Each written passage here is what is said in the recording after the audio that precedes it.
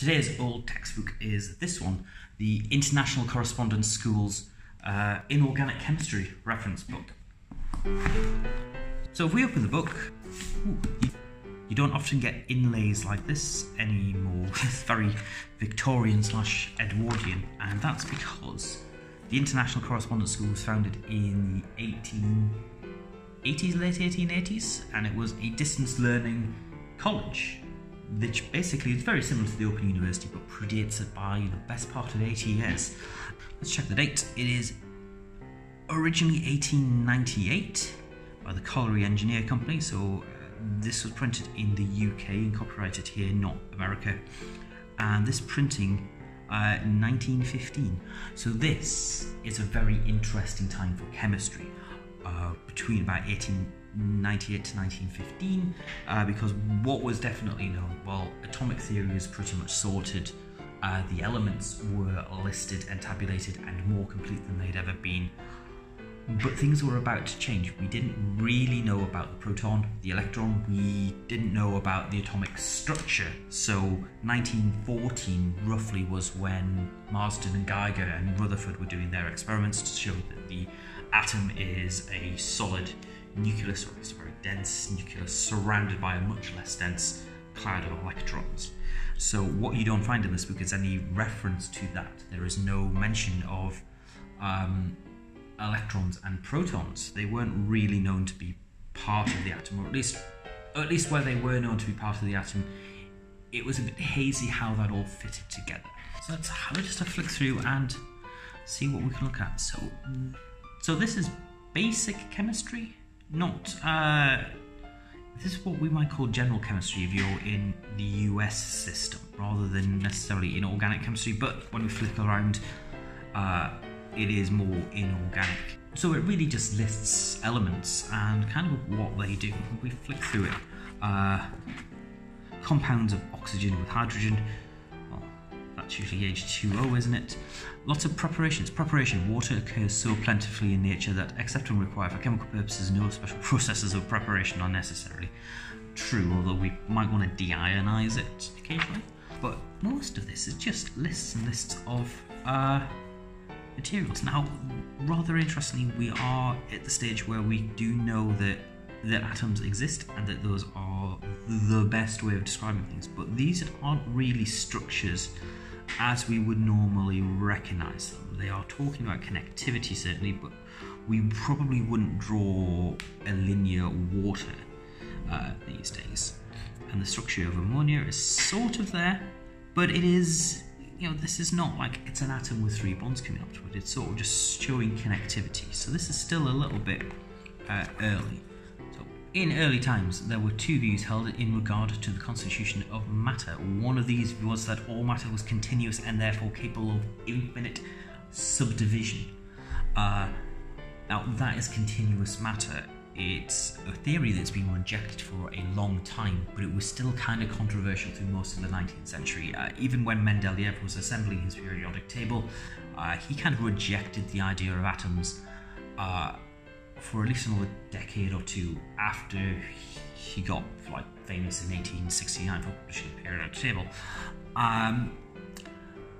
But by this point in 1915-ish, atoms are pretty much solid. Now this theory is incapable of direct proof, but all the observed facts fit in. We do have more direct proof of atoms now. Famously, people credit one of Einstein's calculations with Brownian motion, 2 particles and atoms. We have spectroscopic evidence, we have atomic force microscopy that can actually image individual atoms. And then once we've got the idea of what an element is, or an atom, we start trying to figure out what a molecule is. There will finally be obtained an extremely minute particle that cannot be further subdivided by mechanical means, and this is known as a molecule.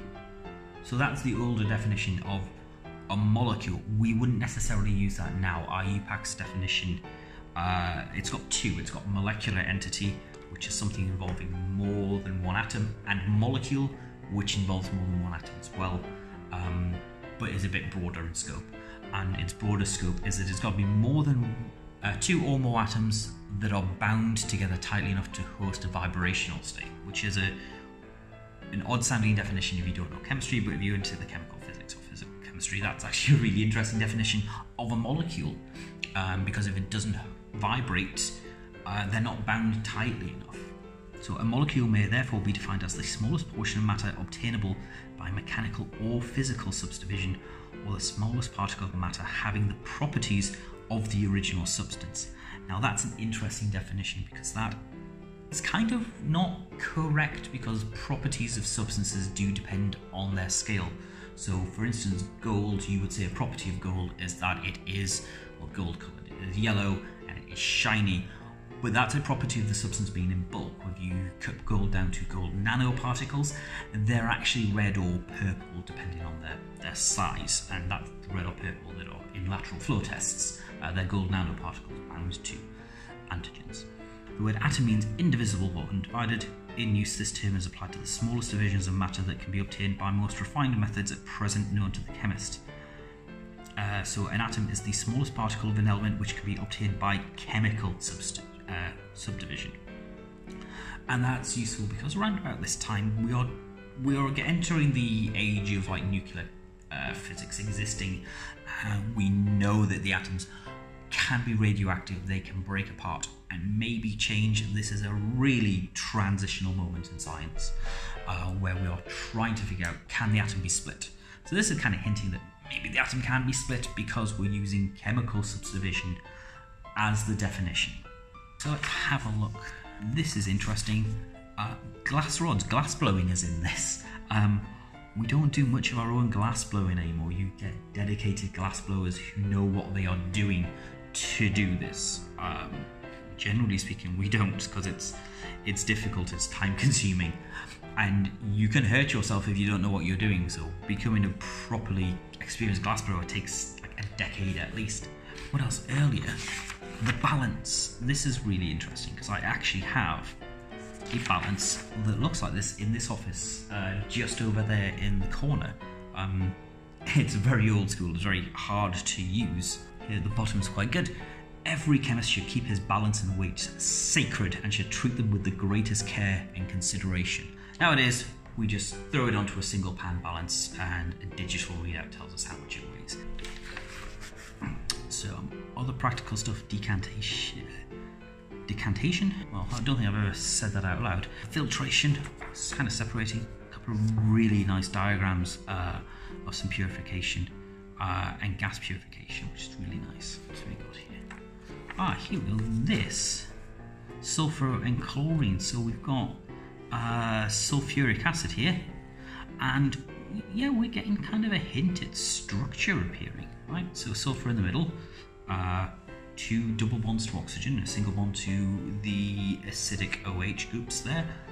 That's kind of how we draw it now. It feels like the limitation is what can the technology of the time do to show these structures.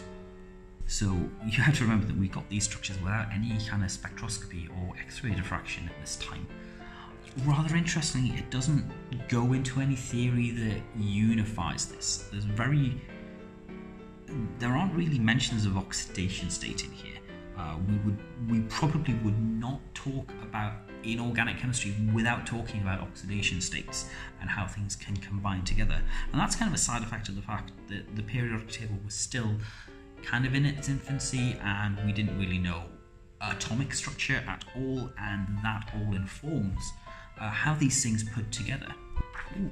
We've at least got some organisation here. So this is family 2, group B, consists of the metals zinc, cadmium and mercury. Okay, so we will flip back and we'll find what I think is the most interesting part of this. The big table here, I've just flicked it past it, has to be pulled out. And here it is. That's the periodic table of 1898 to 1915-ish.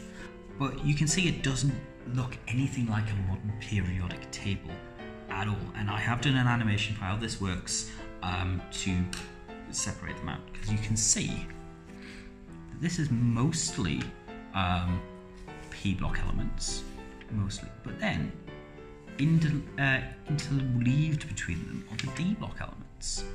And that is sort of a consequence of not really knowing electronic structure. If you don't know the electrons, if you don't know atomic orbitals, if you don't know quantum mechanics, you can't make sense of that. The periodic table reflects kind of the electronic structure of an atom according to quantum theory and the spherical harmonics that the electrons follow. And if all you've got to go on is their reactivity and their mass, this is how you make sense of that. Any of the discrepancies within the groups are solved by pushing them from group A to group B. So for instance, here on the right, we've got fluorine, chlorine, bromine, iodine, and still in group 7, manganese. Big red flag that something is wrong there. And then group 8, all these other metals. And over here, you can tell this is a bit later than Mendeleev because it has group 0. Here we are, helium, neon, argon with just an A rather than AR, krypton, xenon. The noble gases, they have all been found by this point. So when the periodic table was first assembled in 1869 to 1871-ish, the noble gases weren't around. They were about a decade or two away from being observed. So there was an assumption that 1% of air was something else, and then it was identified as argon after that, and then the rest fell into place quite quickly. Helium being the interesting one because it was observed in the solar spectra before it was discovered on Earth. So we knew that helium existed from spectroscopic evidence before we could isolate it. So this is in here. Now in a modern layout, this is no longer group 0, it is group 8/18 all the way on the right. And there were various assumptions about what group 0 could mean at the time. Before these were even discovered, group 0 was kind of hypothesized as something that is lighter than hydrogen. In fact, Mendeleev left a space on the left for something lighter than hydrogen. He made that assumption. Because of course Mendeleev didn't believe in atoms at the time he proposed that. He thought, oh well, there's going to be something even lighter than that, we'll put it in group 0. Maybe there's another row on top of this. Now what is really interesting here, if I turn the page over, I looked at this a little bit earlier, they do mention Mendeleev, written anglicised a different way to how we normally do it without the V. They also credit Lothar Meyer a lot. In fact, this is Meyer's table, not Mendeleev's. So the book seems to be more happy with crediting the German scientists rather than the Russian scientists for this. They kind of independently stumbled upon the same idea, arranged slightly differently, but kind of once you took away the formatting, they had the same idea roughly at the same time. This is really on the cusp of modern chemistry forming, so this is kind of the end of like the original chemical era. Here, in atomic weights, this is interesting. It would obviously be out of place at this time because the method of obtaining atomic weights, and a little reflection will show that the atoms are much too small to have their absolute weights determined, and consequently a standard is selected. And this is really interesting because this was not standardized at the time.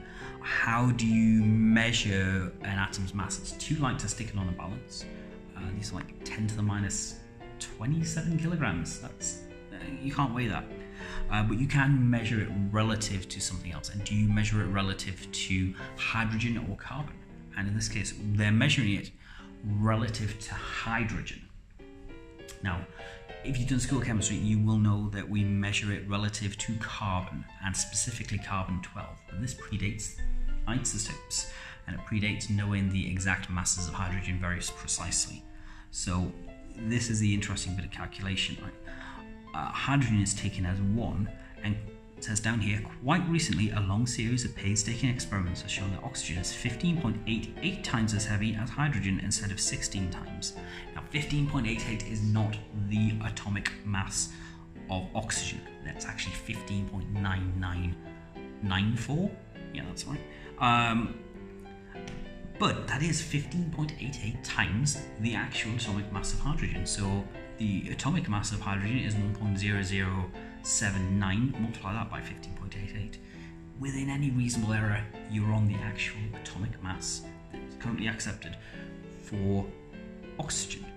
So that is a consequence of those masses being measured relative to carbon and carbon-12 specifically. And now we define them kind of by definition by setting Avogadro's constant to be a set number instead of empirical. There aren't really any glaring errors throughout this. We haven't fundamentally upset chemistry since here. Just how we talk about it has changed. How we do the practicals has changed. How we teach it has changed, certainly. So let's look to the back and look at the examination questions. So, name 3 materials in which hydrogen occurs. You probably wouldn't phrase a question like that anymore. That's very weird. Give some of the properties of oxygen. Where does oxygen occur? Where does water occur? Give some properties of ozone. Some of these questions are very vague, and we definitely would not set questions like this at a higher education level for a couple of reasons. One, this is a correspondence course textbook. If it is open book, you just flick to the book and you copy the answer out. And 2, they're incredibly vague. Where does water occur? What does that even mean? Do you want to talk about where it forms in the universe, where it's found? Is it found in clouds? Does it occur in oceans? Does it occur in cells? I don't know. This is really hard to actually interpret what the questions mean. Here we go. 1. Define matter. That's one for the physicists to talk about right now. If you can do it in terms of what we knew in 1915 and what we know in 2022, that would be really interesting to compare. How many cubic centimetres are contained in 1 litre? Well, I mean, I know modern undergraduates can't figure that one out very easily. Define a molecule or an atom.